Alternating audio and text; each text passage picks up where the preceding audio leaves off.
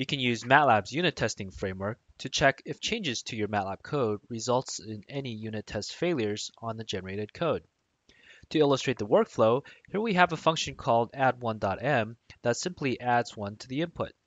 We've written two simple unit tests that calls add1.m with an input variable of the number 1 and pi.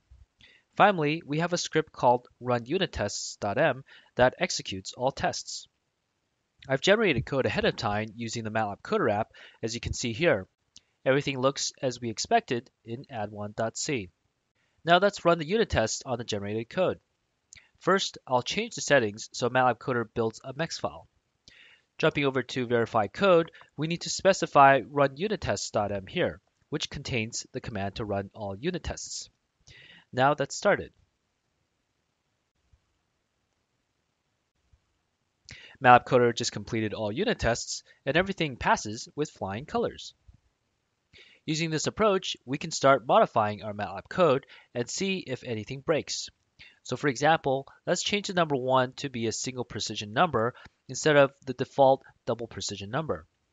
Our unit test should catch this error because the output will now be a float instead of a double. Let's see if it does as MATLAB Coder regenerates code and reruns the unit tests. As you can see here, we see that both unit tests have failed.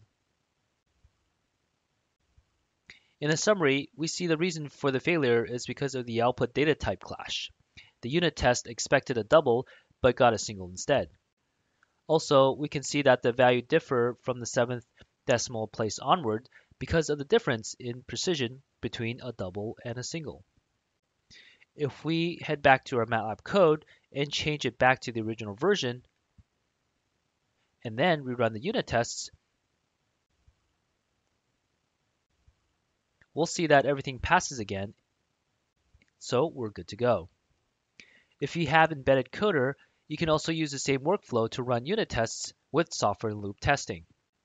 I'll go ahead and make MATLAB Coder generate a static or dynamic library. Heading over to verify code, you'll see that we're using software loop execution. So let's go ahead and start it.